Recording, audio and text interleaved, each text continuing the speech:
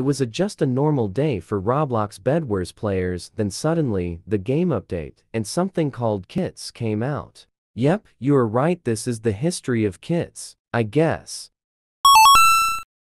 For this, we need to go back to June 14, 2021.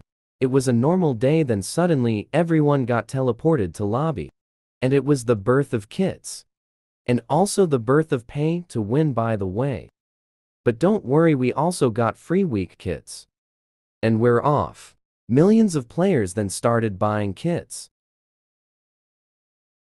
Kits are being updated every day, and the game is still pay to win.